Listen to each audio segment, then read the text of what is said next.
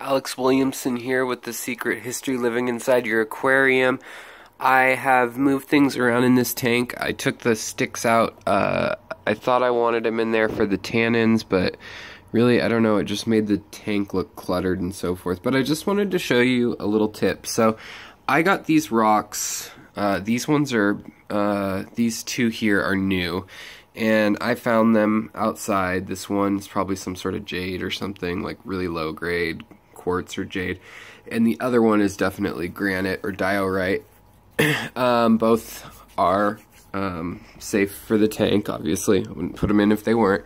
And this is a lava rock that has the bubbles or holes in it from when it was cooling. And the shrimp love the lava rock. It had been in my 40-gallon bow front, and since it's porous, it had been really growing a lot of algae to the point where it looked green, and instead of this grayish bluish color that it naturally is. And the shrimp and the snails have gone to town on it. So if you're ever trying to clean your hardscape, wood included, or like, you know, I have a breeding box and a thermometer that just had like biofilm and like kind of nasty gunk on them that I wasn't a fan of it. So I put it in here, and sure enough, within an hour now of putting this stone here in, and this stone here, which used to be tan and yellow, and it has definite sulfur and calcium in it too, and so hope it's not too high for the fish for the shrimp in the other tank. It hasn't been an issue at all. Plus the leaves are in here, so those should be starting to grow beneficial bacteria and fungi soon. I'm seeing a lot of shedded shrimp carapaces or shells. And the pregnant shrimp, our count right now is at least 5, probably 6. Another one on the lookout for, or that we'll keep an eye out for, is this one here. She, I thought was a he, just because she hadn't fattened up around her tail. And it's a little hard to see. Let's see if we can adjust this lighting. Is that any better? So she has eggs now that have moved from her ovary up into her lower back, and she will be moving them down shortly to reproduce as the others have. So the little moonlight trick, kind of cool. This one is another one that I haven't documented as of yet, but another very probable small young shrimp having some babies. Back here we have a saddle that is growing very, very intense on a pretty deep red shrimp compared to the others. You can see the others. See, here's like the wild type. That's not even a cherry shrimp anymore. It is essentially a shrimp you could find in the wild. Whereas back here, since I've had them in this tank, I've been able to get these shrimp into tip-top shape very quickly. They're so responsive. I mean, they can die easy, but they can brighten up easy. And this one is almost probably fire level, if not maybe even like painted fire, because I can't see a saddle or any organs or anything, plus the legs and everything are jet red. They are super red. And here is the razorback that's come to feed. She's got eggs in her. She's been kind of cleaning them and juggling them around, and she had like, I want to say a good a dozen that I could count easily when I'd take a picture and look closely. But now she has substantially less. Maybe we can get a better look from this side. But it looks as though they are turning into shrimplets instead of just eggs. And since she's a razorback, she's got that dark red back, a stripe down the middle of that, and then she's also got clear legs.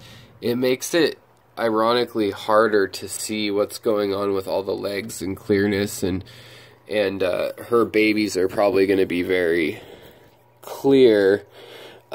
She's feeding, and I don't see even right now. Okay, I do. So here we go. We see 1, 2, 3, 4 or 5 babies left, and I hope that she's not just stressed. A lot of times with shrimp, they'll release cortisol just like a human. They get stressed, and it can cause blood flow restrictions and all sorts of things, which can cause them to abort their clutch of eggs. But we'll see. I mean, it's possible that she's let some little teeny shrimplets out into the water already, so I'll be keeping an eye out for that.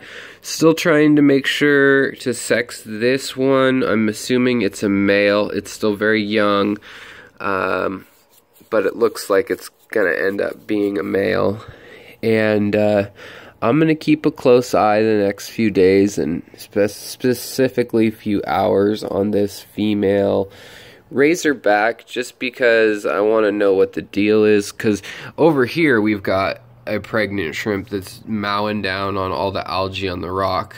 You can see, and I bet they'll clean this rock in a day or two. It's insane. Like, they just love this. They don't want any of the food that I have provided them, and that's totally fine. I'm not going to give them anything for a while. And they're just eating this, combing through it. But she is super pregnant. Her and the Riley are really, shrimp are really, really pregnant. Looks like maybe we have another razorback too. One of the little ones that's growing up has started to show that it's like half Riley, half razorback. But yeah, so hopefully we continue to color up. This rock, like I said, is just like feeding Mecca at the moment. It's hard to see how many are even on here because there's like the blue one, and there's all sorts of shrimp right now on the back of it and on it and coming and going, and they're liking it more than the filter. It looks like we also have a confirmation of the blue female back there has a full clutch of eggs. Yep, she just moved it so we can see it nicely. Let's see if we can get a little closer and check out her eggs and what they're doing. Pardon the loud noise. So what they're doing is they are fanning those eggs so that bacteria doesn't build up on them, and so that beneficial probiotic bacteria and or fungi actually colonizes it first, just like in our stomachs, and then that way bad bacteria and things won't have a chance to take a foothold and harm the shrimplets that are there, since they give birth to live shrimplets. They have eggs. Don't get me wrong. These are eggs that she's holding. But they give live birth of those eggs. So, kind of an interesting system. And let's see here. Yeah, there we go. So, you can see she's got, too many to count. It looks like she has more than she can deal with. And that's awesome, because even just this morning I was working on another video and I was like, man, I'm going to have to make a new video because the shrimp are reproducing so fast in this tank. So I'm really excited because she's actually like a decent blue, and I wasn't sure that she was a she. I do need to do a test and see if these shrimplets will survive in the big tank. So a few might get sacrificed for the sake of finding out if they'll be safe there in the long run, because in the longer tank that has Blue Dream shrimp, I would like to, keep maybe like another 10 or 20 shrimp in there just to keep things clean. But I'm really digging this bluish green, jadey looking rock, and I think that it probably has cobalt or nickel in it or something, but it looks pretty darn cool when the cherries are on it, especially a dark one. And this rock will be back to beige soon, I'm sure. This one will be back to pink or brick color soon. And the shrimp seem to have chosen to darken up in this tank with the substrate, making themselves less translucent and more vivid red. And they can't control like the color tone necessarily. They're not like conscious and like, I need to be 30% bluer, but they pick either dark or light and they kind of just go for it. And they actively in life camouflage that way, and with your substrate you can determine a lot of that. But also giving them good food with you know, omegas and protein and all the things that they need, cellulose and stuff, so they can build their shells and also have their eggs growing, because you know that's a lot of energy to have eggs growing. The other thing is that the eggs have a nutrients and gas exchange too. They're soft eggs. It's not an impermeable layer. It can let things out and in through a chamber, and so when they fan them like that, they're actually circulating fresh water through osmosis, one-way osmotic exchange, and those baby shrimp eggs are getting some nutrients and things, so that it's not draining just the mother, because they can simply get so much nutrients from the water because they're filter feeders when they grow up anyways.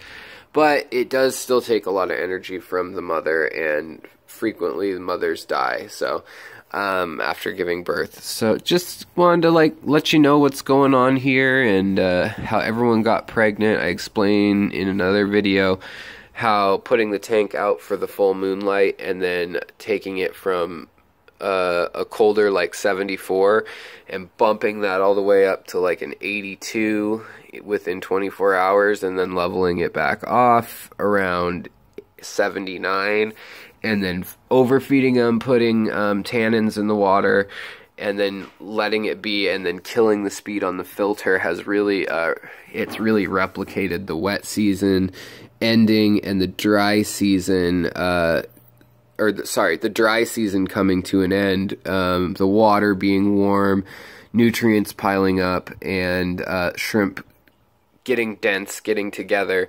reproducing right before the wet season disperses them again, while puddles, lakes, and streams reopen and start new pathways and things. So, alright guys, thanks for tuning in. I hope you're doing well. I hope your fish and your shrimp and your plants and your family and your life are all great.